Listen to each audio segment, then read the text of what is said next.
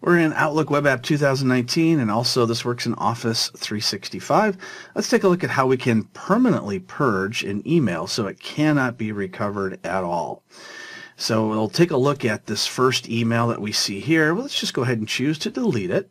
And if we go to our deleted items, we see it's in the deleted items. So the next thing we can do is we can click delete again, and now it's deleting it from our deleted items. However, it's still recoverable.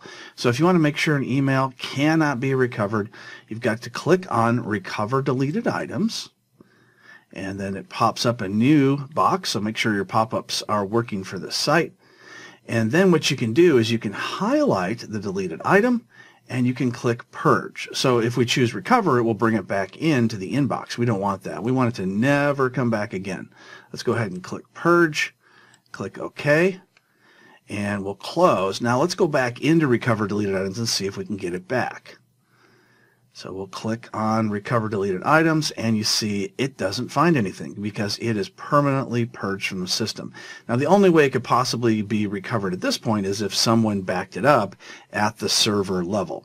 Otherwise, it is permanently deleted and you don't have to worry about it anymore.